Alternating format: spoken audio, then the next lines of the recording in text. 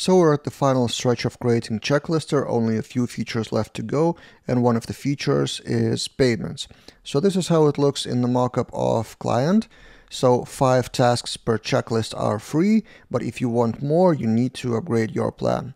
And we decided with client that we would use Stripe for payments, and since we would use only Stripe, I decided to use Laravel Spark, which is the official solution from Laravel team and Taylor Otwell to create your SaaS application, software as a service, with monthly plans or yearly plans and Stripe integrated directly. So this is probably the easiest way.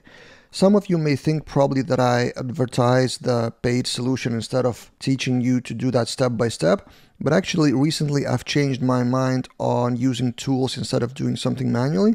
So it seems like expensive in some countries to pay $99 per project or $199 per unlimited project, but if you count the hours that you would spend to do that manually on whatever hourly rate, that pays off pretty quickly and saves you not only time but just the nerves, the mental energy to focus on other stuff. And I'm not talking about Spark, I'm talking about any tools that would pay off in the long run. And I'm not affiliated with Laravel Spark, I don't get paid for this video to use Spark, but I just choose that tool to make my own life easier and to deliver the project quicker to the client. And also one notice, I've agreed with the client that the client would pay off that $99. So it's their investment, not your investment. So if you are a freelancer or an agency and you use some paid tools, you need to discuss with client, maybe they would cover the cost. They may be interested in investing more to have the project quicker or better. So in this video, I will purchase Spark, install it, and actually I will use it for the first time. I've read about it a lot. There's a great video by Taylor Otwell about the upgraded Laravel Spark version, because it's a new version. It was released in 2021, absolutely new. And on the top, you can see the link to Spark Classic. It's called the previous version. And the previous version of Laravel Spark got some heavy criticism because it was heavily based on Vue.js, which is not very convenient to everyone. It was hard to customize, and it was quite opinionated, as they call it on Reddit or elsewhere, the criticism of Laravel Spark. So in 2021, they released a totally new version, which works differently. It serves as a separate kind of admin panel, billing panel on whatever project that is under the hood. So in your Laravel project, you may have whatever features with whatever languages, Vue.js, Livewire, frameworks, whatever. It just needs to be Laravel project with like user model and really similar core Laravel stuff. And Spark lives on a separate URL. So you go to /billing and then you land on Laravel Spark, which is a separate tool. So it doesn't stand in the way of you coding your project. It's kind of a separate thing, which I think it's a great idea. And this is what I want to try it out in this video with you guys. So to purchase Spark, we click Get Spark. I fill in the form for registration. Isn't it familiar? It is from Laravel, just remote breeze, right? So we register, and then inside I see some updates for Stripe version and Paddle version. By the way, Laravel Spark also supports Paddle as a payment provider. It's pretty new, but became really popular, especially in Europe. And also benefit of Paddle is that it handles PayPal as well. Stripe doesn't do that. So you may go for Paddle as well. Licenses, and probably we need to purchase the license. Purchase license, and I will call it Checklister license, accept the terms, purchase license, probably it will ask for my credit card. Oh, and by the way, this is how Paddle looks like. So they use Paddle under the hood to purchase Spark, interesting. And it means that I can pay with PayPal, which is my preferred option whenever I can. So I will pay with PayPal now. Okay, and it is processing, and I have purchase licenses, processing your order. Should I refresh the page? Not sure yet. Oh yeah, it is refreshed after like 5 seconds. And I have the license for Laravel Spark. Now let's install it. If we click the documentation here in the new tab, we'll land on an introduction. And for those of you who haven't seen new Laravel Spark, I totally encourage to watch this video. It's kind of an overview by Taylor Otwell himself. So to install Spark, we scroll down, probably this thing, installation. I will zoom it in a bit so you would see. Installing Spark via Composer. So let's copy and paste the repositories here into our Composer JSON. We open Composer JSON, and in the repositories, we don't have that repositories, do we? No, we need to create that. Okay, so let's, for example, do that after scripts, repositories like this. Then what else? You may add Laravel Spark Paddle or Spark Stripe. we do need Spark Stripe. So Laravel Spark Stripe in our require list. So Spark Paddle Spark Stripe. I think it should be also version 1.0 and above. And then we just run composer update, and it will ask for our password, for the password to email and password to Spark dashboard. Or alternatively, we can access the API token. This is actually also a lesson for you how to protect your applications. So how to enable the code download, but check the license. So it's a lesson about licensing as well. So we have API tokens as well, and I could put API token in the file auth.json, but I will not do that. I will just go for the prompt on the composer update. Let's try it out, composer update. And in the middle, it asked for the authentication. So I entered my username as email and password, and also chosen not to save the credential in auth.json, and composer update then runs successfully. Great. So we installed Laravel Spark. Let's see what else do we miss in the configuration. So it's something about auth.json, and we need to run Spark install. So we've installed the package itself. Now it needs to run some jobs to install everything. Scaffolding installed. That was quick. Great. Now we need to run the migrations, probably by Spark, and we run them. And what do we have? Spark columns to users table, and then separate tables for everything related to subscriptions. Okay, and then we need to configure Stripe billables. But for that, we would go to specifically Spark Stripe documentation. So there is a section about Spark Paddle, but we are using Stripe here, so we go to configuration of Stripe. And of course, we need to put the Stripe credentials into our environment file in .env. So let's copy and paste everything here into our .env file. And currency, let it be USD, currency locale EN, let's leave it for now. And then we need Stripe key and Stripe secret. We get them from the Stripe dashboard. I've opened my Stripe dashboard, and viewing test data should be enabled for testing, and it will give you two API keys, which is publishable and secret. So I will copy and paste them now into my env file, click to copy, and I've put them in my env file. Also, there's a webhook secret, but we will talk about webhooks a bit later in this video. For now, let's just configure general Stripe. So we skip the webhooks for now, configuring billables. Billables is who to charge, basically user. By default, in 99% of the systems, the billable is model user. If you have other models like model team or model customer or something like that, you can customize that. But by default, the billable is user, and we may find that out in config spark PHP file. If we scroll down, there's an array of billables, should be here, down below, yep, here. So billables user model is user class. And next we need to configure that config spark with our plans ID, what to subscribe to. So billables we have configured. Also, there's more configuration possible about billables, but we will leave it as default. Billable authorization is also default. Defining subscription plans. Now, this is the most important thing. You need to create the plan on Stripe as product. So we go to products, still on testing data. We add a product, and every product may have multiple plans. So we will get to that in a second. So let's call the product checklister. Description optional. Pricing is standard pricing of, for example, $9.99 recurring monthly, and we save the product. And then for our product, we see pricing. So these are the possible plans for the same product, and we need the ID of this one. So price underscore something. We copy that and we paste that into our config of monthly ID. We don't need yearly ID, so we delete that. Short description is, for example, checklister monthly plan, something like this. Name is monthly plan. And we don't need any features here. We don't need any trial here. And this should probably conclude our configuration of Spark. So if we scroll down to the documentation, we go to accessing the billing portal, and we just go to /billing to test it out if it all works. Let's just do exactly that. Let's actually register with a new user with fake filler Chrome extension. We register. We are inside, and let's go to /billing. Okay, I forgot one thing. To use user model as a billable, we need to add some traits here. So in here, yeah, in the user model, we need to add Spark billable here. User model, we open it and we add billable from Spark. That's it. And now let's refresh our billing page. Refresh.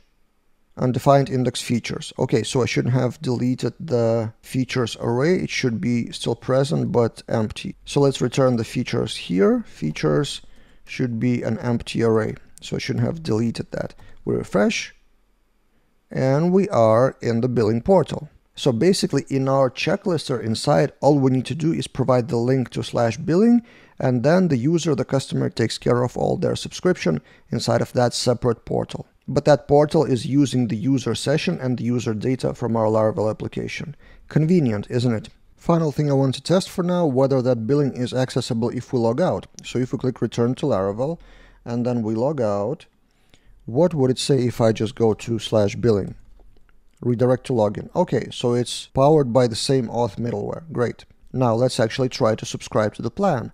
But to do that, Laravel Spark or Stripe, or actually Cashier, needs to have Stripe webhooks. So what is a webhook? When something happens on Stripe, so some payment, some subscription, some item updated or something like that, Stripe sends the URL, the post request to your URL, to a specific URL, which in our case should be /spark/webhook post request with the data, and then Spark takes care of updating the subscription in our database according to the changes on Stripe. So you shouldn't update the status of payment or plan yourself. You should post that to Stripe, and then Stripe confirms that the credit card is okay, that the balance is okay, and no fraud happens. And then after everything is confirmed, only then they send you the correct data and you pass that in the webhooks. But to test that webhook, we need the URL. If we go back to Stripe dashboard, there are things called webhooks. So developers webhooks. There's one older webhook that I have, and we need to add an endpoint. An endpoint basically is a URL. And how to test that on your local machine, on your local server? There are a few ways. I personally like to test it on remote server, so we'll actually upload that to the staging server, which I already have with this client. But if you do want to test that locally, there are a few ways, and Laravel Spark documentation provides them. The tools like ngrok and expose, they are both free, at least to some extent from what I remember. Or Laravel Sail has some feature which you can kind of use to fake your local server and provide the URL to Stripe and test that.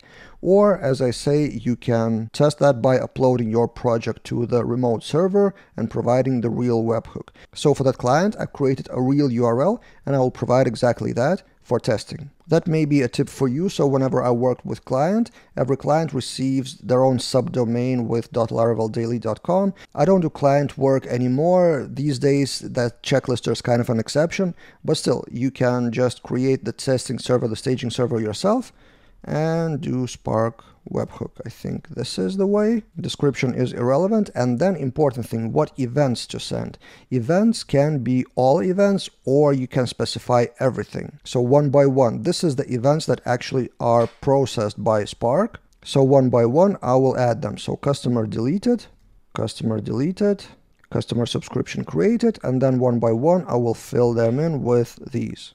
So I finished creating the webhook with our events, and what we need to do is reveal our signing secret and put that in .env file. So remember, in the configuration, in the very beginning, installation, you need to put some stuff in .env file. Actually, it is configuration here in Spark Stripe, so this is the one. Stripe webhook secret.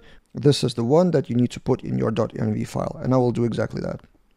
So here we go, the moment of truth, whether it would actually work. So I've uploaded that to the testing server. I register again with a new user, and I go to /billing.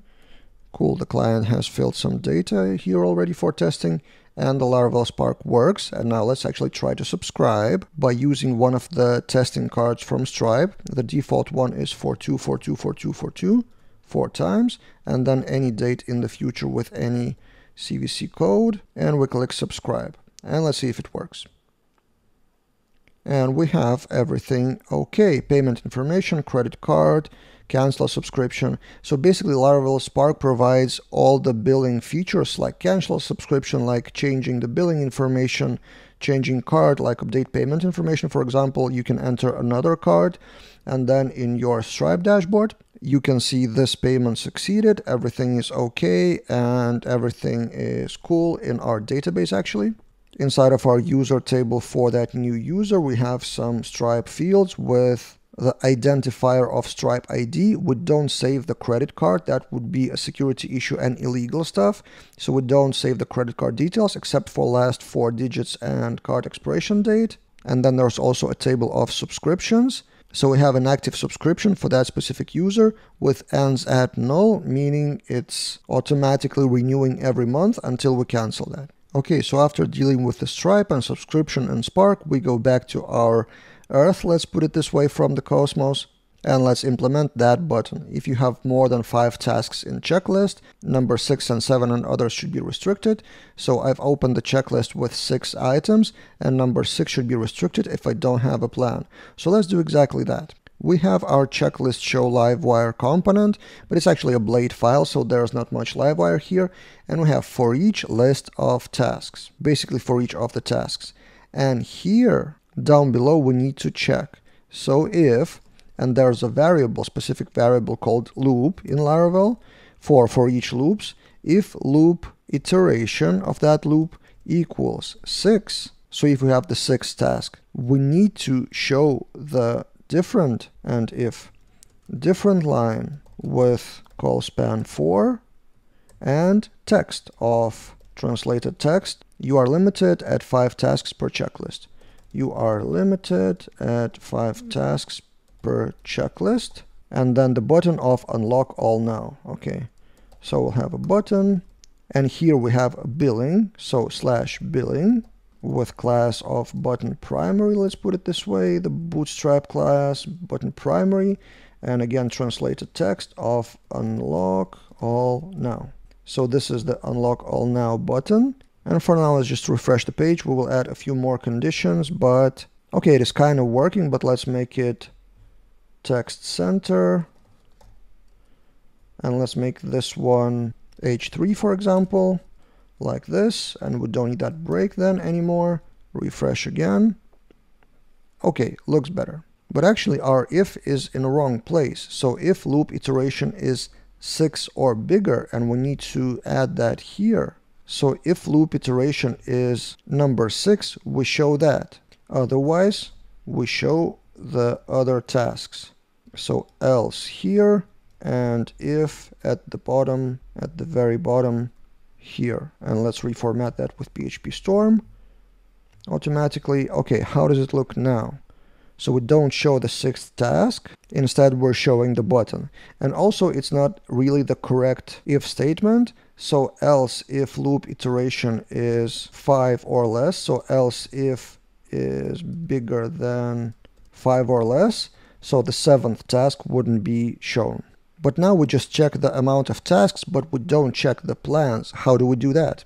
In the Spark documentation under Spark Stripe plans, we can see that we have if auth user subscribed. That's all we need to know. Subscribed to a plan. In this case, in our case, it's simple, one plan. So what we need to know is subscribed or not. It's basically true or false. So if loop iteration is 6 and user is not subscribed, I think this is the syntax, okay.